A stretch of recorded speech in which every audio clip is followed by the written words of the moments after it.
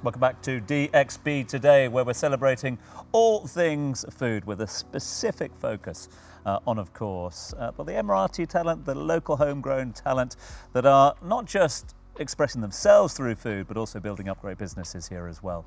Let's go to our next guest now, who is a friend of mine already. Why? He's brought me 3 litres of ice cream alongside me. So this is going to be a very straightforward interview. I'm going to eat ice cream. And of course, we're going to speak to the founder of Canvas Gelato, Ahmad Al Marri, joins us now here live in the studio. Ahmad, thanks so much indeed for joining us. Thank you for having me. Great to have you here. Listen, again, as we were just explaining, we were just talking about the competitiveness of obviously the cafe culture. There is a competition out there amongst gelato, ice cream and ice lollies at the moment. What sets Canvas apart from the others, and what prompted you to set it up? So I started Canvas in 2017. And when I started in 2017, there was a gap in the market where most of the ice cream and gelato places would source and create gelatos and ice creams made from ready-made pastes and syrups and ingredients. Yeah. So how we set ourselves apart was we start every recipe from scratch. We roast and grind our nuts and seeds. We make our own caramel sauces, jams. We bake our own bakeries that you can find in the ice cream. So we control the whole process. And that is very different from what's available out there. Yeah, control. It is incredible that you discovered this gap in the market, but do you think the consumers, this is something that mattered to them if their ice cream was made from scratch or from pre-prepared ingredients? Some customers do care, but the proof is in the pudding. If you have total control of your process and ingredients, then you can start reiterating on your recipes and improving them. If I was a gelateria that sources ingredients from certain suppliers, then there isn't much control that I can do. We also have the freedom of creating unique recipes that aren't available in the market. So maybe as a consumer, I don't care about the fact that this is from scratch, but the fact that this is from scratch enables me to create different combinations and different recipes that aren't available in the market. Ahmed, when I Googled Canvas Gelato, I saw a phrase which I absolutely loved, which was good enough to make the Italians blush.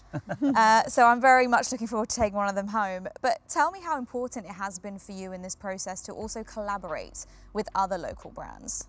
Ever since we started, collaboration was always part of our DNA. Yeah. And we have collaborated with many brands, many food producers, cafes and restaurants, such as To the Moon and Back. We work closely with Mirza chocolate makers. And the idea behind the collaborations is we try and bring a product that is greater than both parts separately. So we work, for example, with Mirza chocolate. We source the chocolate from them. We create unique recipes of soft serve ice cream and gelatos. And we try and bring something very unique to the table. I mean, for one, I'm definitely a person who cares about things made from scratch, especially when it comes to food. This is why I serve Canvas Gelato and To the Moon and Back. And I have a question for you, Ahmed, since you come up with very distinctive flavors. How do you come up with these recipes? Because they're very unique from the rest of the market. The way we create recipes is we seek inspiration from ingredients, manufacturers, suppliers sometimes, or even close brands that we work with. And many of these ingredients do work together, but in a very different context. So we've done a goat cheese and figs ice cream, and you go to a restaurant and you find a goat cheese and fig salad, and nobody has created a rule that says goat cheese and figs only work in a salad. You can have them in ice cream and you can have them in any other form. So we try and bring some sort of familiarity to the ice cream tub. That doesn't mean that most of these flavors are very, very strange. And we try not to seek strange combinations. Most of the combinations make sense. So one of the recipes we have over here is hazelnut latte. Oh, yep. Which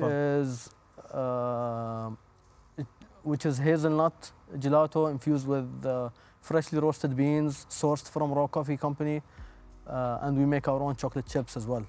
So hazelnut and coffee and chocolate are a pairing that you can find elsewhere, but not necessarily in ice cream. And they told me through the black sesame one as well. That's a unique one. Yes, so black sesame, we source our black sesame seeds from our favorite local grocer, Asian grocer, 1004 Gourmet. They source their black sesame seeds from Japan. We roast them, we grind them. The grinding process takes about 4 or 5 hours, and then we make an ice cream base out of it. Most popular flavour? Pistachio baklava. But that's like asking me who my favorite child is.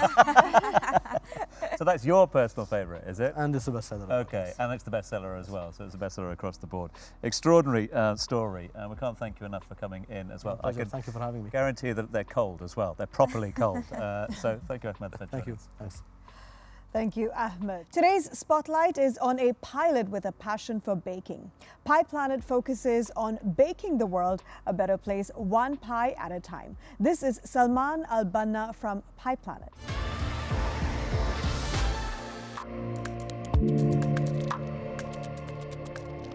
My name is Salman Al Banna, and the business is Pie Planet. And it's a homegrown bakery that specializes in pie making.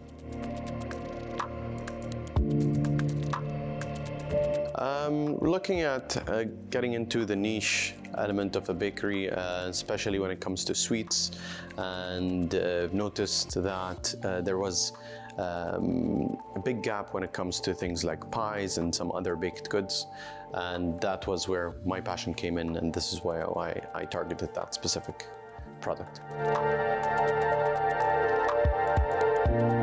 Being a huge scene where you have various types of challenges, so I think setting up the business and getting it going was one of the biggest challenges.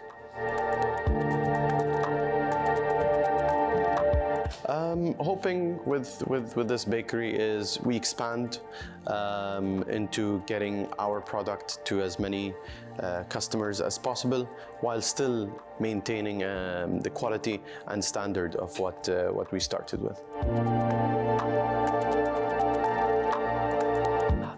Dubai, as I see it, and as everyone has seen in the past decade, I'd say, has been a melting pot of just different cultures, different ideas, different businesses as well, coming in from the smallest homegrown business to largest enterprises as well. Baking the world a better place, by far the best tagline I've heard in a very, very long time. But for now, it is time for the roundup. Tom, tell us what's the buzz in town?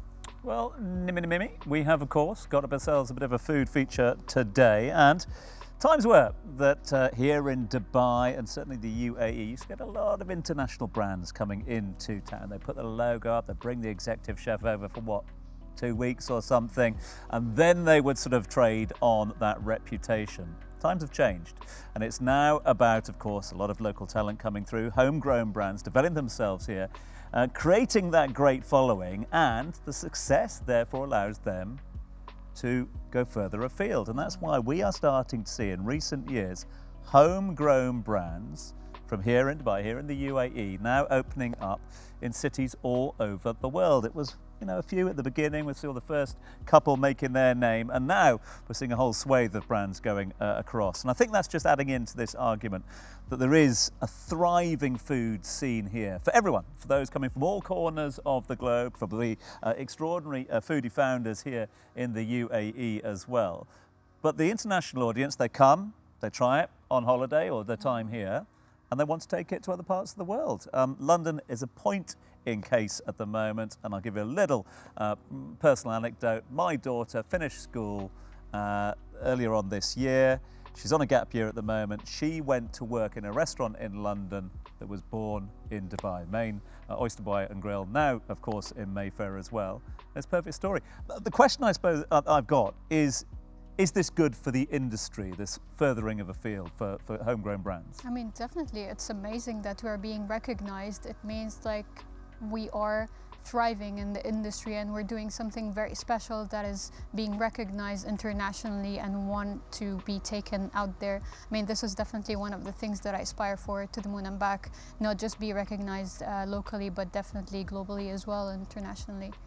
So yeah, it's such an amazing thing. There was such a huge demand, I remember a few years ago, for the Michelin Star Guide to be here in Dubai. In 2022, it finally launched. I mean, last year, so many local homegrown brands got a star as well. I think that that really increases the standards and increases the, you know, demand for a good level of service and food as a whole.